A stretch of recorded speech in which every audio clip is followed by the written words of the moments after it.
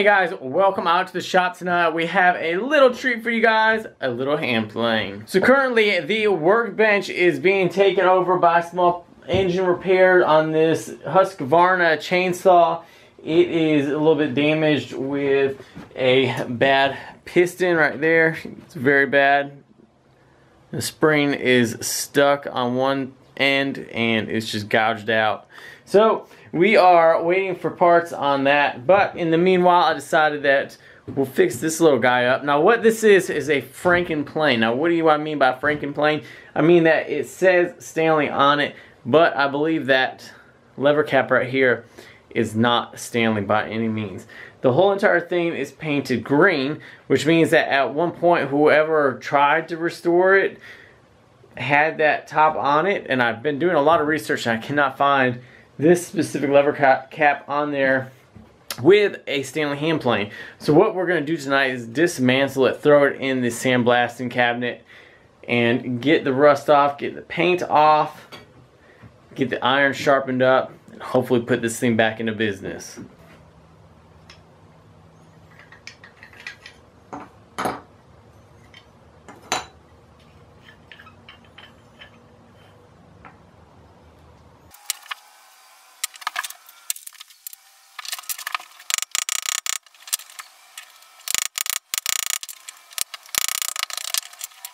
So we have commandeered this little corner of the bench just to work on this hand plane. So we got all of the pieces apart. We've got the pins out.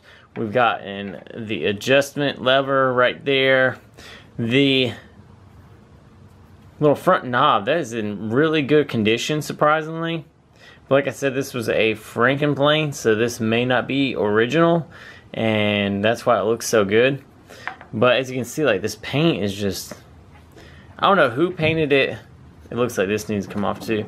I don't know who painted it black or green, but somebody did. We're going to take it back down and paint it all black again. I'm hoping that's what color it was to begin with anyway. Alright, now we have all the parts apart. So let's go ahead and throw it on the small parts tray and then in the sandblast cabinet.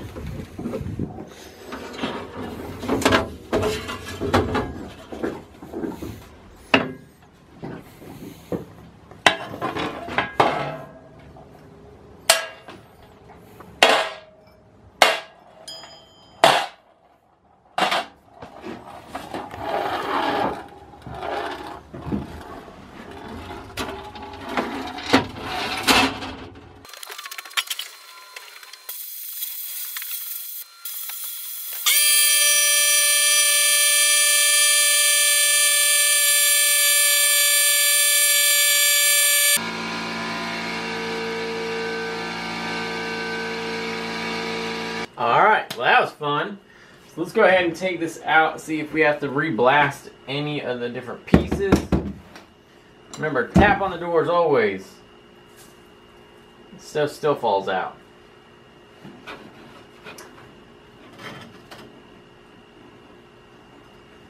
Now all this still has to kind of get blown off, but there's the plain body. Needs to get blown off, cleaned up still a little bit more.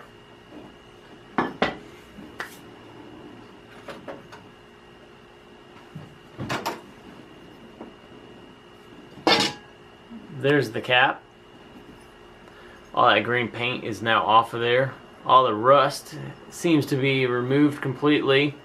See, this has a number 6 on it.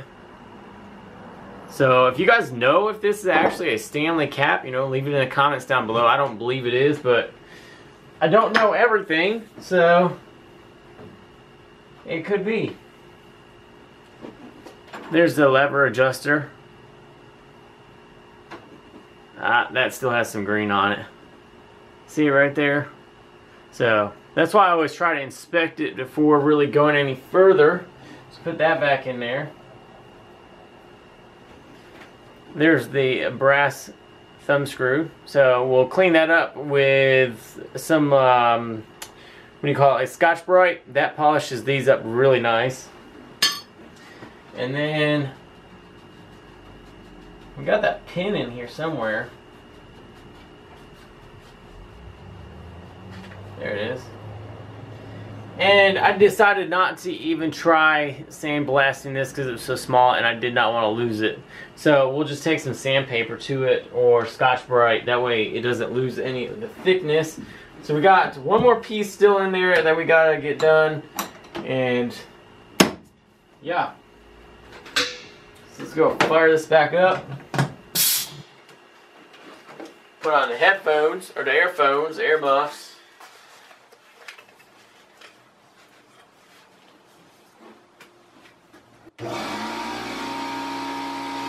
So now what I'm doing is just putting down some masking tape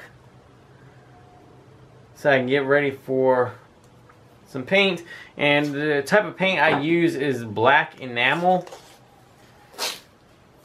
It's a bit more durable. So we'll just tape these edges off. So a good way to clean this up is using a razor blade, and you just push down on that edge and it'll actually tear it perfect so that you guys can get that nice paint job.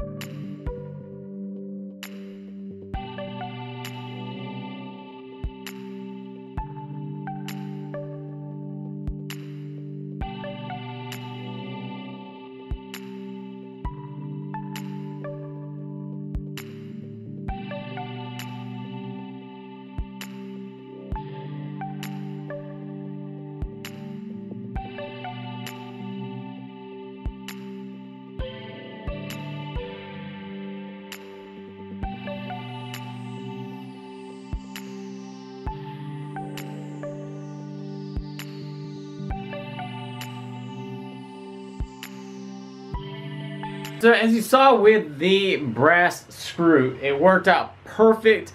We got in the sandblaster, cleaned out all the gunk that's around the threads in there. So somebody asked me the other day why I was sandblasting brass when it wasn't rusty, and the reason why I sandblasted the brass saw nuts, that's what it was on, as on a handsaw, is because it was a lot easier to get inside where the flathead screwdrivers go. It's a lot easier to blast all that out. The threads, it's a lot easier to get the sandblaster and blast all that stuff out. So that's what I went ahead and did today as well. And then you saw I put it in the drill and with the threads inside the drill, and then had some 4/0 steel wool, and I mean that polished up very nice. So what I'm working on now, well, the other parts of the hand plane are drying with the black enamel, as I'm going to work on the iron. And I don't know if you can tell, but the iron tip is very nice. It seems like it's very flat, so this should be easy to go ahead and get sharpened back up. I just need to put it on some different sandpapers, and then I will take it on over to a sharpening stone.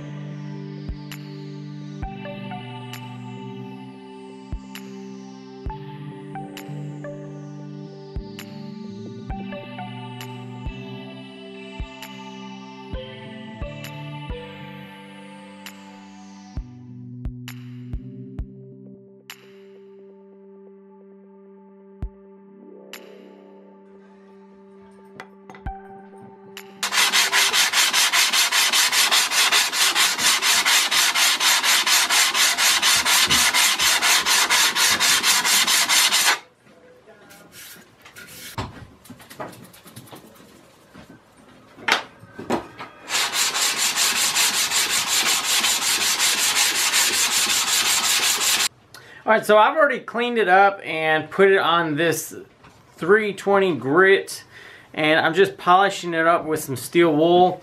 There are a lot of little pitting areas on this, but for the main portion of it, it is flat. The main parts that you want flat are right here around the mouth, right here on the front of the toe, and on the back of the plane, which says R. There's no pitting on this back side. The very, very front edge looks like it has some pitting right there. There are some deep pits right here on this corner and right here. There's a little group of pitting right here in the middle, but I think for the most part that'll be fine. I don't want to go too deep because, as you can see, I got some pitting right in this section right here, but I don't want to go too deep on this, so I'm leaving it as it is right here. And it should be fine for just being a small block, a block plane. Like I said, you got some pitting right here on the side, and this is what's going to end up happening when you have something just stored away and don't ever really get it used. I got some pitting right here. So, I mean, this is an older plane, and I mean, get some of that metal dust off of there. So, I mean, you can't really expect it to be pristine, especially when the iron has some pitting on it too. So we're gonna go ahead, and it's already got the iron sharpened. It's hiding behind the mouth. We're gonna go ahead and pull out a piece of lumber real quick, and we're gonna test this out.